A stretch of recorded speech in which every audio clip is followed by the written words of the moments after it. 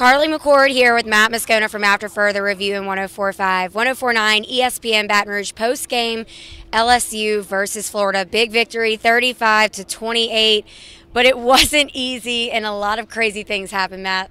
Talk about it. Yeah, it's a series that's kind of been defined by the wacky and the weird throughout the years, and certainly tonight when a kicker scores a touchdown, you've got a punt return for a touchdown, a flea flicker for a touchdown. I mean, you got to run through all that before we even talk about Leonard Fournette, who had 31 carries, a career high for 180 yards. And some fans leave the building tonight going, man, only 180 yards. It's what's happened with the Fournette train right now, and he certainly didn't do anything to derail the Heisman talk.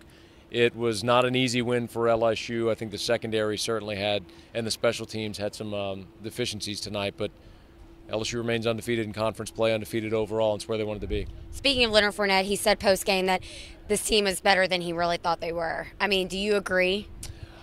I think LSU has surprised everybody in the country. People really wanted questions answered about the passing game, and you've gotten that the past 2 weeks with Brandon Harris going over 200 yards passing each of the last 2 weeks.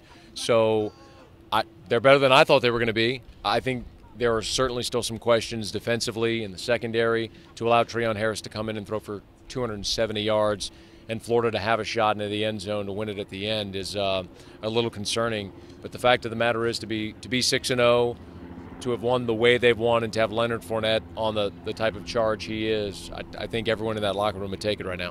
Let's shift to special teams. A little bit of a downfall tonight as per usual so far this season. How do you think they address that going into next week and to the rest of the season as a whole? Well, there were some personnel changes tonight. Darius Geis and Nick Brissett were back returning kicks. Tre'Davious White, a muffed punt. You have to wonder if Trey White maybe is replaced on punt return duties. There were some personnel changes on kick coverage, and I thought overall the kickoff coverage was good. We even saw Cameron Gamble boom a few through the end zone for touchback. So maybe that's the route they start to go. Instead of saying, hey, let's not kick it short and cover, just kick it through the end zone, concede the ball at the 25, and go play defense. I'll be interested to see, but special teams gaffes were directly responsible for Florida scoring 14 points tonight, and that could have been the difference in the ballgame. They got to address it. Absolutely, and LSU faces Western Kentucky next weekend here in Tiger Stadium. We'll be here covering the game for you on all our social media for 104.5, 104.9 ESPN. I'm Carley McCord, Matt Moscona.